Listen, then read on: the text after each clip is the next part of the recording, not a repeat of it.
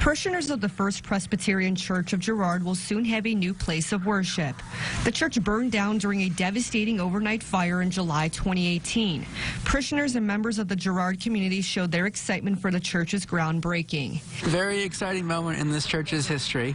We're getting to break ground on the project, and as you can see, they've started digging the holes and putting footers in there and getting a lot of the underground work started first. After breaking ground, construction will continue at the church's former site.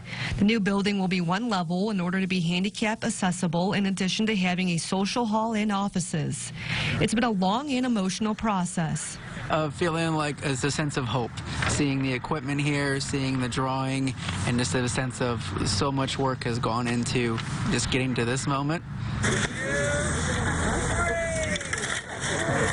Parishioners had the chance to feel that sense of hope firsthand by taking part in the groundbreaking, even using their own shovels.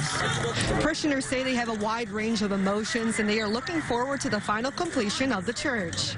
Just to have, after a year, over a year, to be able to break ground and know that it's on its way is such a wonderful feeling that we can build this house for God. This is historic and groundbreaking for us today, and the excitement at church today was just palpable, and this is great. The ceremony also included a special scripture and blessing for the future building.